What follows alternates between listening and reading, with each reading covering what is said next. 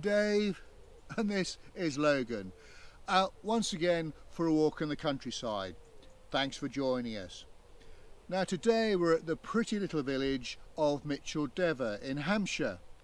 It's about 6 miles to the north of Winchester, and we're going to be doing a roughly 3.5 mile circular walk, starting in the village and then heading east to a place called a little hamlet called West Stratton, and then back along the banks of the river DEVER to another little hamlet called Northbrook, and then back into the village.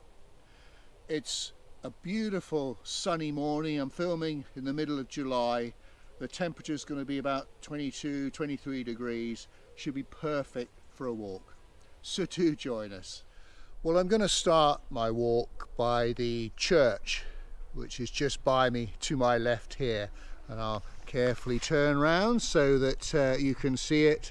And there it is, the church of St Mary the Virgin, and it's the well, it's at least the third church that's been here on the site, and it was included in a grant to Hyde Abbey, which is just outside of Winchester, in 903 AD, and a church was built here in the late 13th century.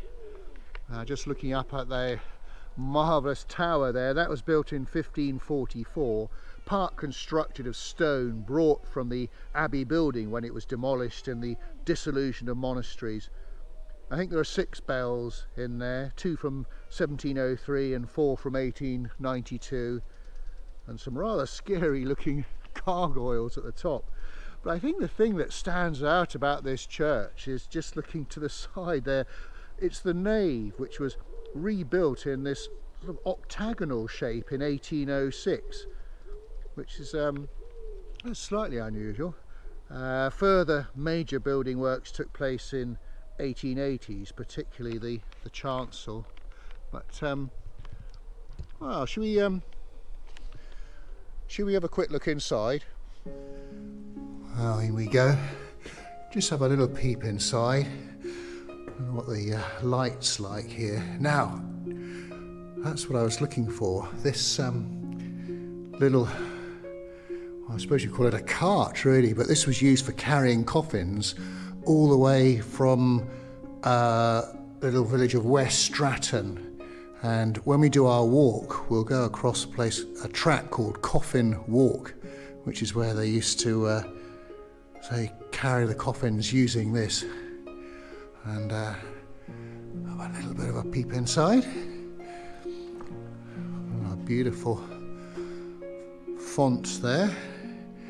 And then this is what I wanted to see, just on the inside, what the octagonal, is it 1, 2, 3, 4, yeah, 8 sides, 1, 2, 3, 4, 5, 6, yeah, 8. See what it looks like inside. Oh, bend back.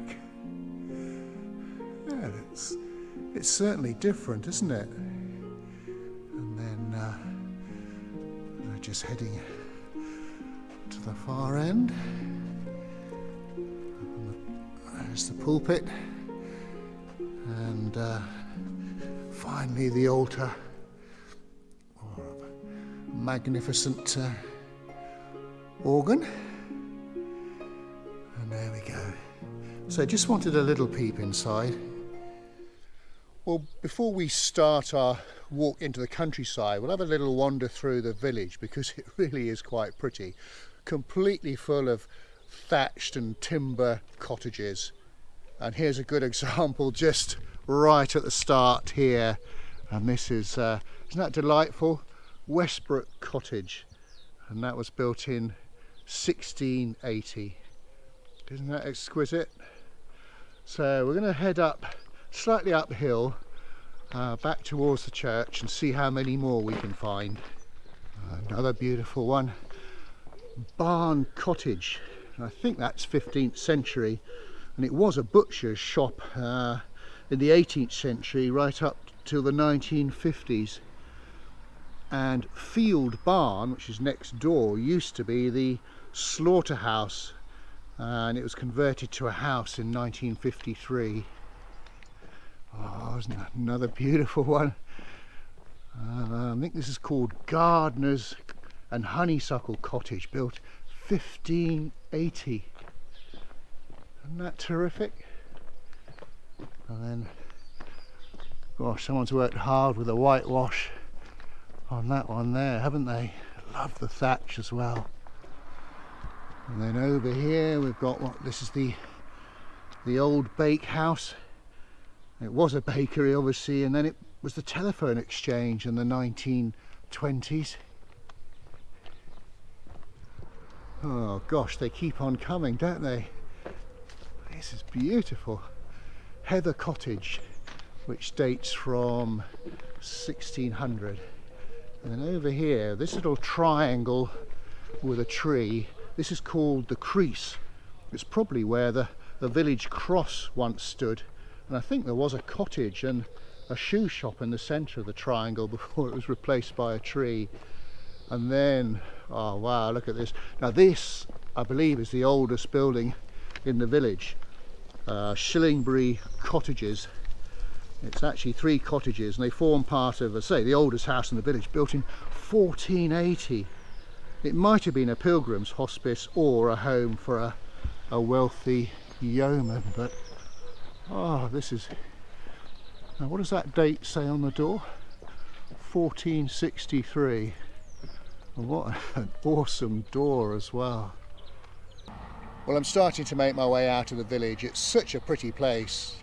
I could virtually do a video on the cottages just alone. I mean, look at this one behind me here, Griffin Cottage. Isn't that beautiful? It's just recently been rethatched, and look at the thatched griffin on top of the roof. Isn't that fantastic? Well, I'm now at the most southerly point of the village, just about to head into the countryside, and just had to say hello to the pub, which is behind me here, the Half Moon and Spread Eagle. It used to be called the DEVER Arms, and I think it's a community pub now, saved from developers fairly recently, but it's an old drover's inn that dates back to the early 1700s, and it overlooks the former village cricket ground.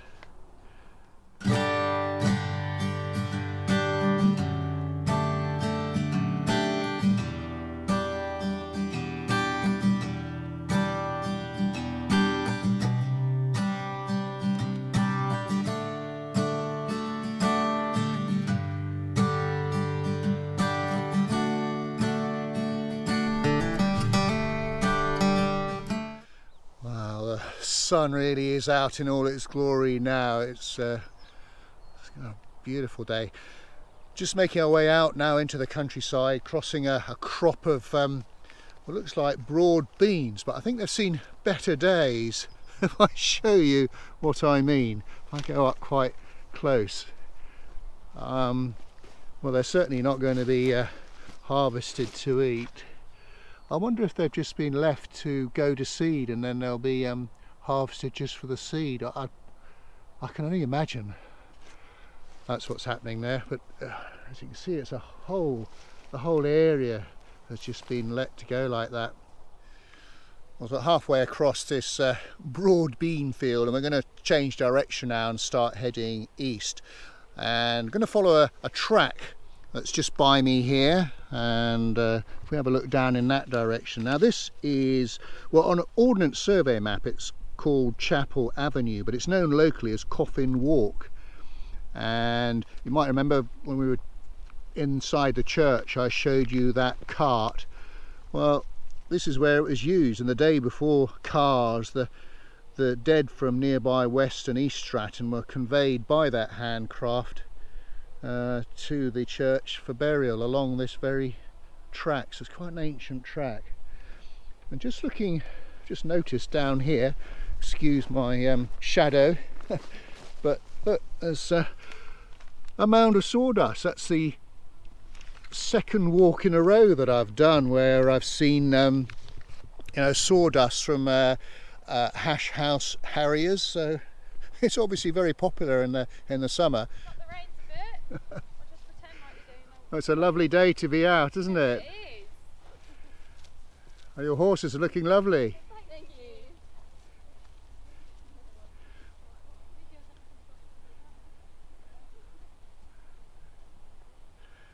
Isn't that beautiful? It's certainly a lovely day, or lovely sunny summer's morning to be out riding. We're just making our way along this little wooded avenue, mainly beech and hazel, which is nice, getting the shade from this this sun. But from time to time you get these beautiful views, which you can probably just see me behind me here. This is looking north with your fields of crops. Terrific time of year. Wow, look at this at the bottom of a beech tree. Now that is a fungus and a half. I'm guessing it's some sort of bracket, and you see it's got semicircular shells on it. They tend to build up new layers of tubes each year, but it's quite, the flesh is quite thick on top, and then at the edge you've got a much sort of softer bit. Very much I love the colours as well. Look at this one here, where you've got the sort of brown, the different colours of browns, and then that white bit there. Fascinating. I wonder how many years that's been. You almost miss it. It almost looks part of the tree.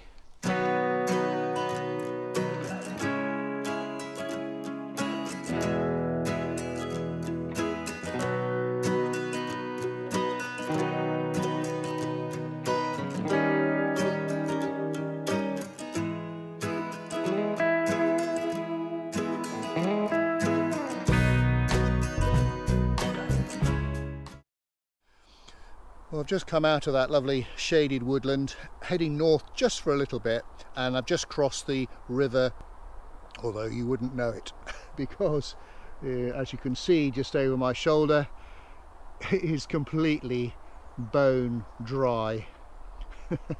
Although, yeah, to be fair, its source is only about 800, 1,000 yards away to the east, very close to where the A33 is, which you can probably just about hear in the background. So we're going to carry along here. Just before we start heading back west, just want to have a little look at a little hamlet called West Stratton. I'll say I've done a little detour just to have a look at the tiny little hamlet of West Stratton. Again, more delightful thatched cottages and a very impressive manor house, which is just round to my left. You can just about see through there. It's an impressive 19th century building with some quite wonderful views over the valley. Well, we're now making our way back westwards across this vast open field. There's lovely 1, 2, 3 oak trees in the middle of the field. I wonder if they've got a history behind them. And just in front of them I can make out the gully of where the river would normally be. Again, it's still dry in this particular section, but there is a little bridge over there, so it obviously does get full in the winter.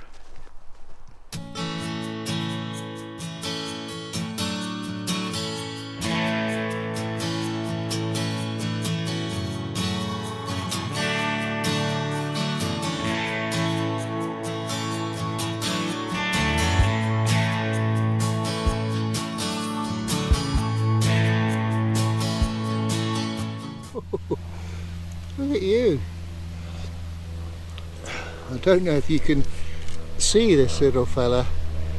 Lovely chestnut colour. I've never seen one that colour before. Obviously keeps getting camouflaged in all this grass, but where are you? Oh, what a lovely colour. Isn't that beautiful? You've nearly made it. Keep going.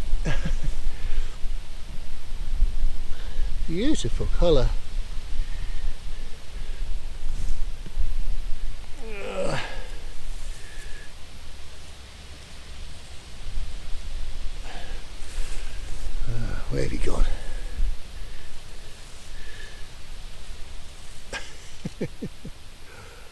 Oh, one more hop and you'll really be in safety. Wow, look at that. Your quintessential countryside in the summer view. A field of golden corn gently swaying in the cool breeze. Glorious hot day. Virtually a blue sky. It's hard to find words to describe this, but stunning, certainly one of them. Well, there are some quite gorgeous views on this walk. Again, looking to the north, more fields, trees in full leaf. I have found some water. Although this looks as though it's been artificially made in some form of lake, because sure enough, a few hundred yards to the east it's bone dry. But even so, isn't that peaceful? Ducks quacking away. Quite delightful. We're now making our way through the little hamlet of Northbrook, and again some more spectacular properties. Look at this here. There we go. Jasmine cottage. Beautiful. In fact, all the way through this village, this little hamlet, there's just a myriad of beautiful houses and properties, one after the other. Well, we're nearly at the end of the walk now, just about to cross the river back into the village, and if I turn round we can actually see that it does look like a river now, flowing, albeit slowly, but sunlight glinting, reflecting there underneath this lovely willow tree, clear water, a gravel bed. Beautiful. Well folks, we've come to the end of our walk. We hope you enjoyed it. If you did, please give us a thumbs up or like, and do make a comment, and please do subscribe if you haven't already done so. That way hopefully you'll be able to join us for another walk in the countryside sometime in the future. We've had a super walk today. The weather's been fantastic, and we're now enjoying the shade underneath the tree and the little green in the centre of the village.